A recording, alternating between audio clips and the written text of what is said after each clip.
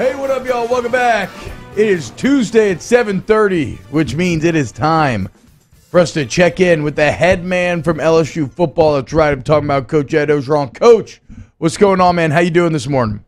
Good morning, man. Hey, I saw pictures of you on the beach in Cabo, man. You've been working out, huh? Oh, hey, I mean, look, man, you know how to butter me up. That's a great way to start this interview. I feel incredible now. I'm just trying to be like you and Jake, man. I think we've all seen the pictures of you running shirtless. We know you're holding it down. If I can hold it down when you're my dad's age, we'll be in good spot there. All right, Coach. Well, you kind of disarm me here, but let's start with this though. Because this was kind of the big news of the weekend. It's not something that was wholly unexpected. It's kind of something that's been floating around the edge for a while, but that was the transferring of TJ Finley. What was it like in terms of that process, how it played out? When did you know? And kind of what do you think comes for TJ Finley next? You know, TJ did everything right. He said, Coach, I need to have a meeting with you. Very heartfelt. It was a very hard decision for him. He felt that it was the best decision for him in his career. Obviously, I asked him, tried to have him stay, you know, and I think the world of TJ, and I think he's a great young man. I think he's a great quarterback. But he felt that there was something that he needed to do, but I got to say, he did everything right. He did it first class, and we wish him the very best wherever he goes, someone's going to get a great young man, a great quarterback.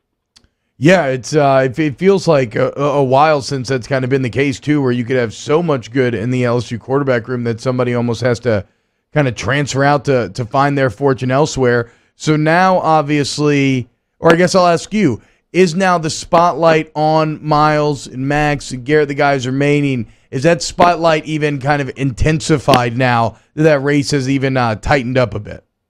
Sure, it looks like that. You know, obviously Garrett's going to have a chance, but as we saw in the spring game, I think Garrett knows that he's going to have to acquire a little bit more experience. But those guys are neck and neck right now. Two great quarterbacks. I believe in both of them. Both of them got great families, great leadership. Let the best man win. And we're going to go through camp, and we're going to decide towards the end of camp who's the best quarterback for our football team. And, Coach, you and I have talked about this so many times, but now with the transfer portal, I mean, you got 1,600 players almost in the transfer portal across the country. And, you know, that's something as a coach I know that you've got to pay attention to, like not even like now, but like all the way leading up to the season and into camp to make sure that your numbers are the right way. It's just completely changed the way college football, like we've always known it. You know, Jake, it's 1,600 players in the transfer portal was way too much, as you and I think we all, T-Bob, agree on that. And I don't know if it's healthy like that as far as getting that many players transferring, but that's the world we're living in. The problem is that when a player leaves, you can't replace them with an initial. And right now, we only have one initial left. Yeah. So we lose a player, especially at a position like quarterback. Is what do you do? You know, where do you use that scholarship strategically? We do know we have needs, but I need to find out what's going to go on with our football team to use that scholarship in the right way. Yeah, and Coach, I know this one's hard to answer, but you make a great point. I mean, it counts against your hard 25, and you're given 85 scholarships to be the limit. Can you see with this new transfer rule and so many players in the portal that maybe they make that switch and it goes towards your 85 and not your 25 here in the next couple of years? Hopefully, we need some relief to where we can replace. I hope it goes one for one. If you lose a guy, you get another initial. I mean, you should be able to sign another guy, but that's my opinion and my opinion only. Talking to Coach Ed Orgeron here on Off the Bench. Coach, so kind of take us into what exactly goes on in this time period right now. The hay's in the barn as far as spring is concerned, some roster things being figured out. But, you know, the young commits or the full class not quite here yet. It's like, what do these next few weeks look like for LSU football? Okay, first of all, at 8 o'clock, we're having a meeting with Tommy Moffitt. We're going over all these specific strengths and weaknesses of every one of our players heading into summer program. Our guys are doing voluntary workouts right now. Most of them went home. Some of them are doing voluntary workouts on their own. We are game planning UCLA right now. We're spending 4 days on UCLA. Next week we'll spend 4 days on our next opponent. So it's a busy time. I mean, we're game planning, we're self-scouting, we're getting our guys ready, and then our coaches on the weekend are taking a little time off, much needed, but getting fresh, getting ready to go. Well, and I guess what's crazy is on top of game planning, self-scouting, roster management, transport, all these other things, I mean, recruiting about to be open once again. When is it, Jake? I think in June when things open back up. So what are y'all's plans for that time period? Yeah, you mentioned that. You know, we have 2 power hours a day, one at 1:30 and one at 5 o'clock. We call in players, actually, and get them to camp. We already have, let's see, 6, 11. We're already got about 17 official visits scheduled in June. Wow. And that's not counting unofficial visits. And so every day in June is going to be packed, ready to go with all our camps, and obviously getting our guys evaluated. You know, I think one of the great things that I love, and I know you guys do too, is track. You know, we had the state track meet right there. I can't go down there, but we had a lot of great prospects who put on some great times. We congratulate them with all that stuff. And we're monitoring everything our guys are doing right now. And Coach, I know you're excited to get this last signing class into campus and see what they're made of, what kind of shape they're in. I remember Coach Moffitt calling me like late April, early May when I signed with LSU, and I was actually on a riding lawnmower, Coach, and I was mowing the grass, and he said, "Hester, do me a favor." He said, "Turn that riding lawnmower off." I said, "Okay." He said, "Do you have a push mower inside?" I said, "Yes, sir." He said, "Get your ass on that push mower and start pushing that grass right now to get in shape." And so I know he's looking forward to seeing what kind of shape this class is in as well. Yeah, and you look at a guy like Matthew Langwell, state champion, Chris Hilton, state champion. You know, think about those guys coming in. I can't wait to see those guys. Jack Beck, who I've heard tremendous things about. Savion Jones, those guys, Brian Thomas. Then Mike Jones, our transfer. I ain't been in Medford personally from Clemson. I can't even see him. So, I can't wait to see all those guys come in. Corey Connor coming in. You know, Sage Ryan. Think about that. Amari Goodwin, Jalen Sneed, Malik Neighbors right there from Cumberland High School. You know, all these great players are coming in, and probably one of the best defensive linemen that we signed here, Bryce Langston. Yeah. So I'm excited to see those guys. But, you know, as you know, T-Bob and Jake, they in for a rude awakening. Yes, they are. But they get introduced to Mr. Tommy Moffitt. Yeah. I'll never forget him telling us day one that he doesn't care if the train hits you on the way over, drag your bloody ass into the weight room on time. So Coach, because whenever everybody does show up, you got the full team in there then, and you have this like full team meeting where you kind of set the tone. With the freshmen specifically, what is the message to those young guys? Because, like, you've proven in the past, it doesn't matter who you are. If you're a freshman, you will play if you're the best guy.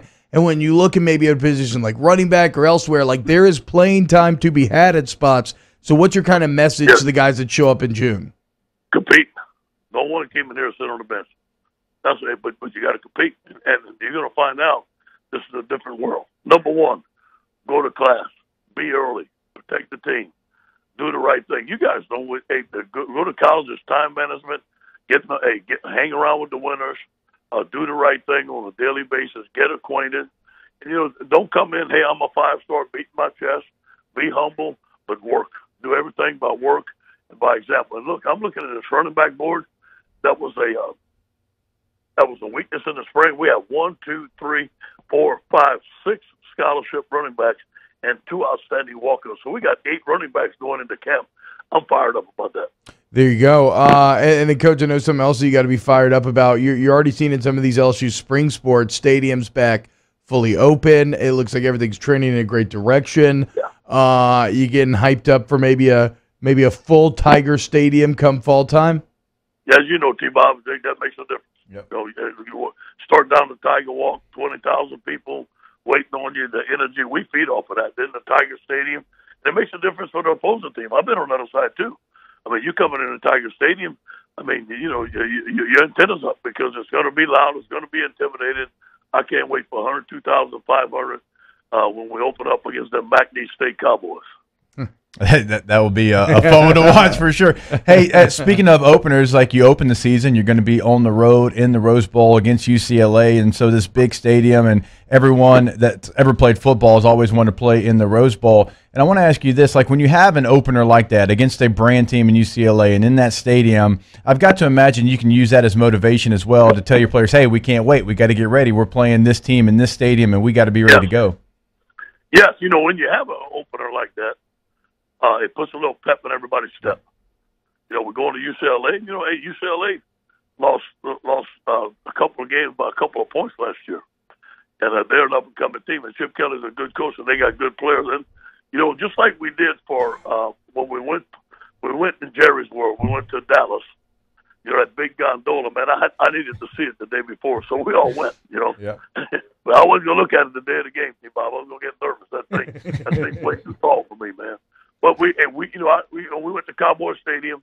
We went and looked around, man. The guys took pictures. They were relaxed and all that stuff. I'm going to get that out of the way. Well, I'll take them to the Rose Bowl, let them see it. But the next day when we show up, it's to win football games. Yep. Oh, my God. Right around the corner, man. Time's flying. Only a couple of months left. Coach O, thank you so much for waking up on this Tuesday with us. Oh, always. Hey, I got to tell y'all one story, man. Yesterday morning, we start the staff meeting. And we start talking about UCLA, and I hear an older gentleman just pounding the table. It was John Robinson. Yeah, he's got some UCLA stories. He was chomping at the bits. I have to remind him that we weren't playing him this Saturday. Coach, how old is John Robinson nowadays?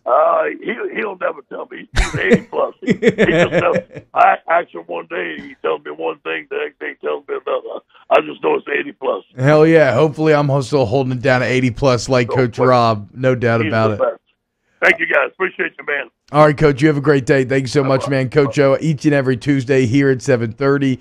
It's such a 24/7 grind, man. I mean, you're getting insight into it there. We're sitting here in May when most of the players are at home and they're still game planning, roster management, getting 17, what did he say, 17 official visits in the month of June alone? It's only 31 days. March, April, May, June. There's only 30 days in June.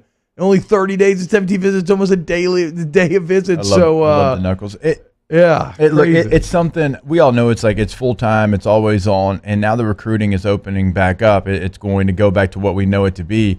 But Coach O made a great point. Like if they would have been able to recruit this last week when the track championships were literally right across the street, they could have went and gone over and seen prospects run amazing 100s and 200s and 400s and all these things. And those are opportunities that they've always had, and now they're finally getting those opportunities back. And you've talked about it, and we all know that first group that goes to that first camp, get ready to work.